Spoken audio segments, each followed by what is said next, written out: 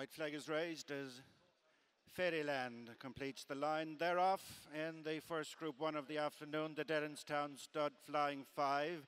And over on the far side, it's the veteran Caspian Prince showing speed ahead of Soldier's Call. They're tracked by Sophia, Fairyland, and Hit the Bid.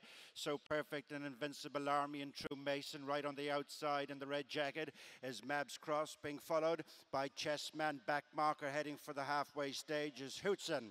As the leader is Caspian Prince, heading past halfway, followed by Invincible Army on the outside in the white and red.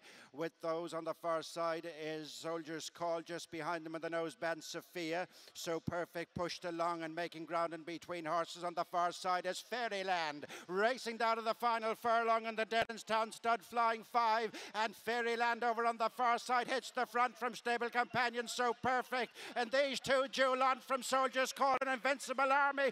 Going to the judge, Fairyland and So Perfect. They've gone by together. And then Invincible Army and Soldier's Call.